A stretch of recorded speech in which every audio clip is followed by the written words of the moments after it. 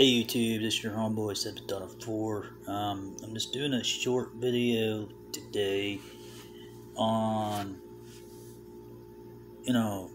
sitting quietly in your house. It's always good to reflect. It's always good to reflect on yourself.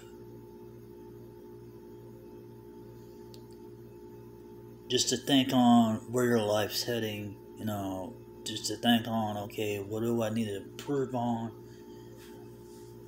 To think on to what you need to do with yourself to make yourself go back to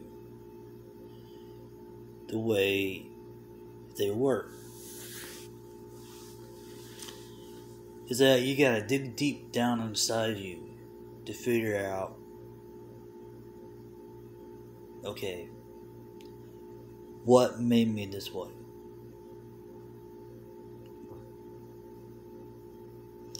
What made me this way? And once you have figured out the problem, you must look at it and tell it to go away. Because you don't need it in your life anymore. And the thing of it is, a lot of people try to, blame others for their mistakes. Blame others for the reasons why they are not going anywhere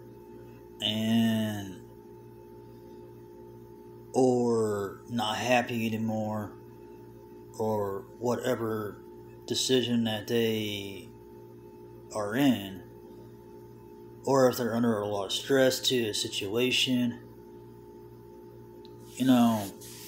Sitting still, not being on no phone or no Xbox, playing video games or watching a movie, not even reading a book. I did read an hour of time on reading, and I did some mind training today, and basically I just read a few chapters out of my fundamental teachings of the Samurai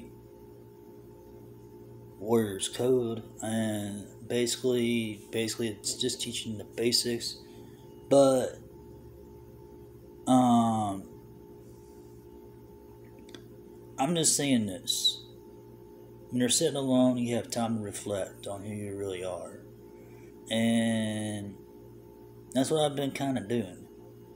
And all I gotta say is that I'm not no pushover, as most people think I am, and that I'm not weak, as most people think I am. I'm human just like everybody else. And it's like I said, when you feel like everybody's calling you these things, where you're at and everything else, just ignore them. They're just words. Just ignore them. They're just words. It's always good to reflect on yourself to get you out of that mindset. Septidona4, signing off, and peace.